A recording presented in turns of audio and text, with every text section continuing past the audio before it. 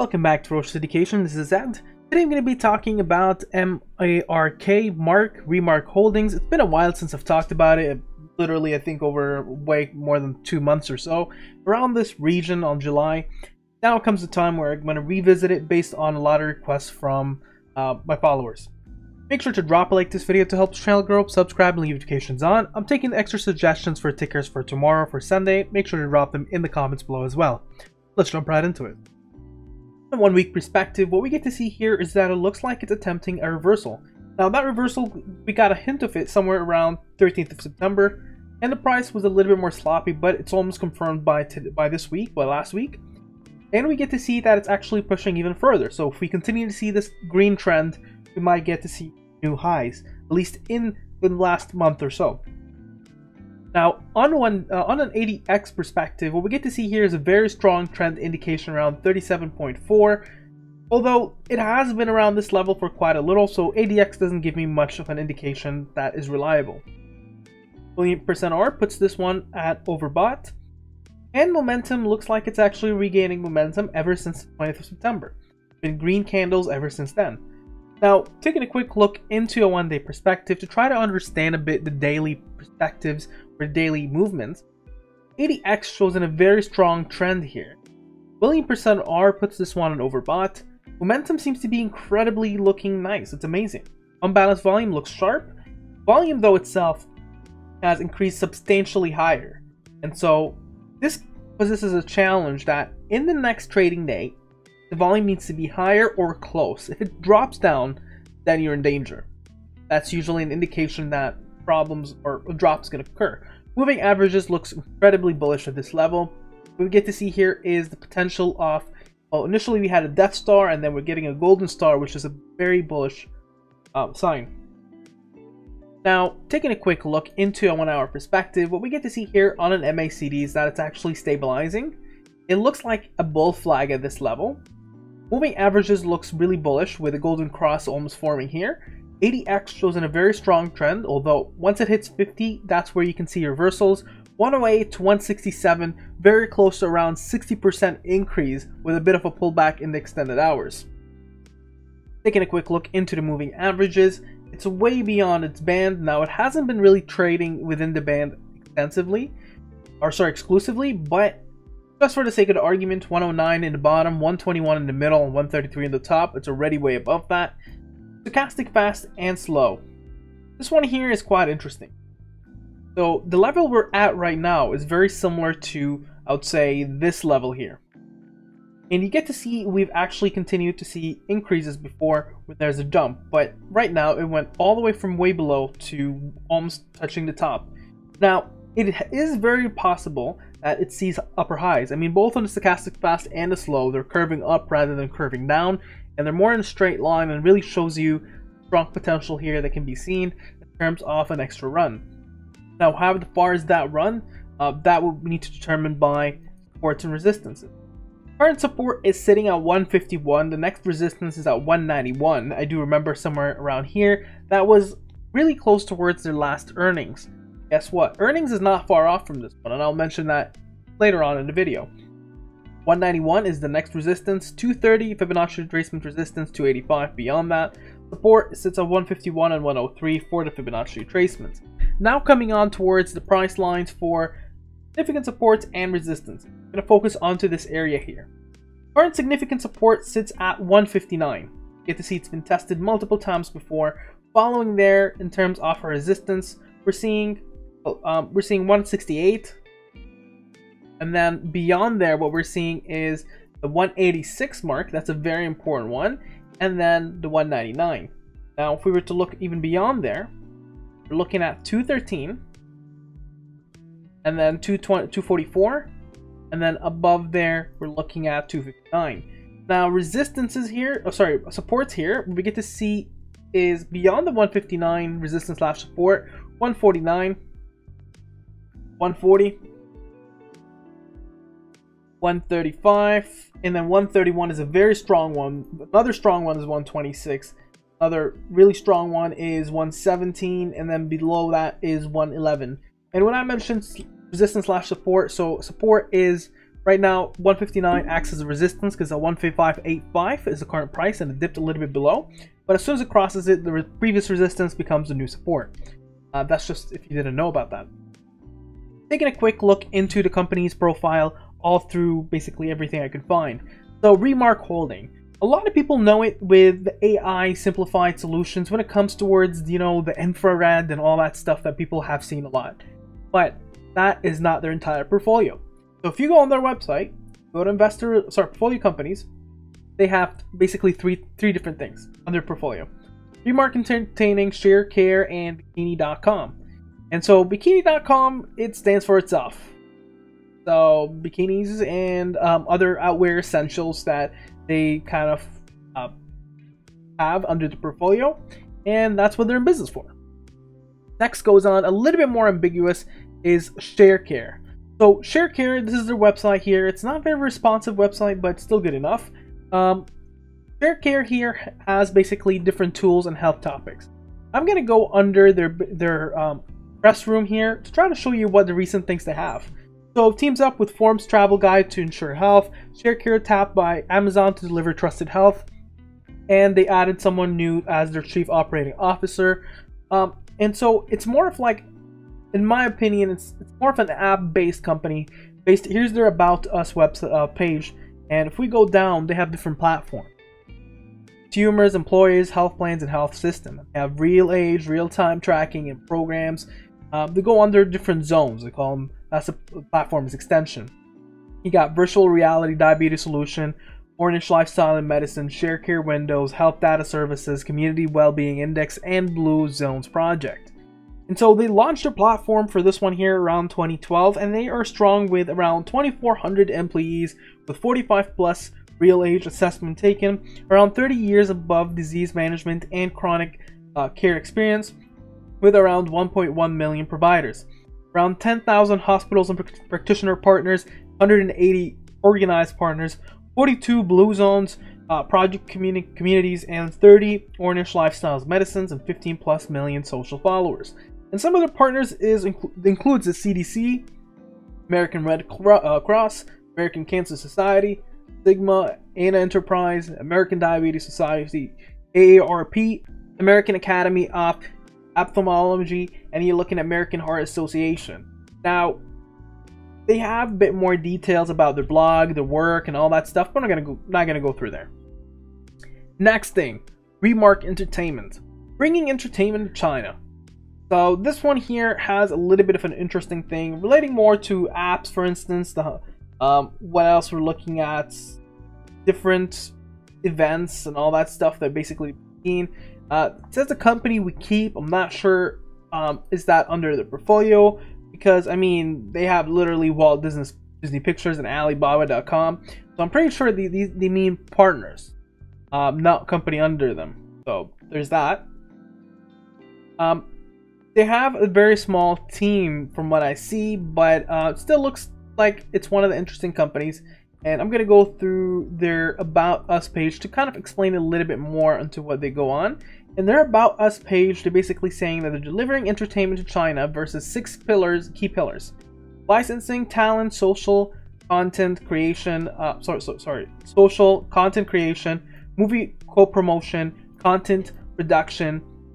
And so basically they say that our agile and hand-picked and bilingual team in Shanghai, New York offer the right blend of experience and have their finger on the pulse of emerging trends. Quite interesting there. Next is Remark Holdings as a whole. So I'm going to go through towards their investors and some of the news that I could find. October 21st, they have basically mentioned that the company that is leading with artificial intelligence, Mark, AI Solution Digital Media, and that's what they market themselves as. They have a general meeting happening on November 4th to provide time to solicit additional votes of aquarium and contact business. Now, that was basically pushed forward all the way until November 4th.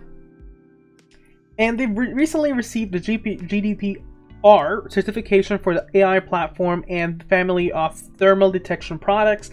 That's been what the entire previous jump and previous pump way ago, because this one was pumped way ago and then basically left to accumulate on its own. It was mainly on the AI and the thermal party, right? And the Remark's AI research and development team, led by Dr. Yang, wins 3 champion awards at ECCV 2020. This just shows in their entire product system works and is respected in the industry. The next thing comes in is how much cash they have. They have, I believe this is in dollars and thousands, so this makes it 1.54 million in trading accountable receivable and 1.617 cash-on-cash equivalents, puts their total assets at 8.3 million. That's for total current assets. Total assets, including long-term, is around 12 million. Now, total liability is 37 million, so their liability is way more than their assets, 3 times. Taking a quick look into accumulated deficit, you're looking at $349 million. Quite a lot, but when you look all in all, total stockholder deficit, you're looking at $25 million as deficit. And taking a quick look in terms of revenue, you would be expecting that the revenue is actually increasing, especially going on to March. What we've seen is it went from 1209 to 431,000. So that is a decrease in revenue, but we expect that in Q3 to be even better, especially with the AI integrated and the thermal integration in a lot of different places. We've seen a lot of different pictures on Twitter, etc. about this product use. Although their net loss has decreased from 8.8 million to 2.4 million. So on paper, yes, it has less revenue, but their total comprehensive loss is less. Still looks tough to kind of back this quarter sheet, but I do have a bit more trust into the next one. This is the summer 2020 for Remark Holding, and really what it goes on is their AI platform. So the investment highlight says that their AI-powered biosafety solution ranked the top 20 in the world in the NIST facial recognition in the wild bet test, ahead of the private market comparable companies valued at a greater than $1 billion. And so their current basic industry that they're served, casinos and entertainment venues, we've seen that as well in Las Vegas, hotels and offices, medical centers, and public safety locations. Next thing they go for is their screening solutions. They have smart thermal kit for rapid fever screening, smart thermal pad with access control, thermal imaging camera helmet, which is for crowd patrol. Patrol. Trump would really love this one here. Remark Biosafety Fever Detection Kit, black body calibrator, reference infrared, and basically it's more for surveillance on the thermal technology. Really gives me more of population control vibes and something from Black Mirror, especially with the thermal imaging camera helmet with recent protests and all around US. That's why I made my comment there. But let's just pass through that.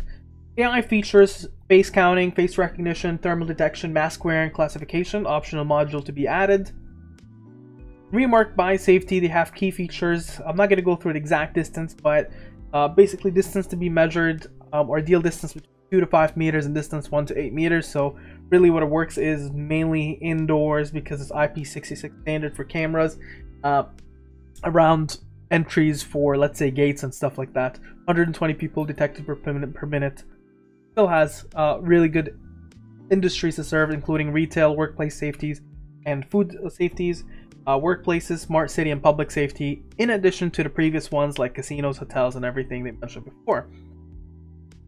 And here's a quick look into their accuracy test, including previous other companies here. Put it down. They rank in the top 20.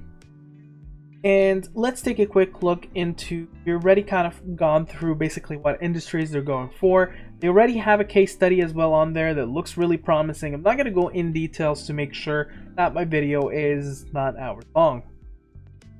So the core function is real-time monitoring for helmet wearing, real-time monitoring and early warning for unauthorized access for target areas, and intelligent visual supervision for increasing safety construction. That's during construction. That's mainly for construction, coal mining industries, inspection, chemical plants, and farms.